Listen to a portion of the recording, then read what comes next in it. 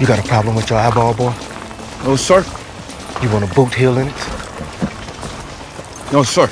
You keep your goddamn eyeballs off me. You flash that bad look at me again, I'll give you a reason not to like me.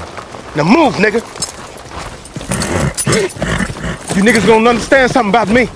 I'm worse than any of these white men here. You get the molasses out your ass, you keep your goddamn eyeballs off me. He is a rambunctious sword, ain't he? Indeed. May we stop for a moment so I may put a word in my man's ear?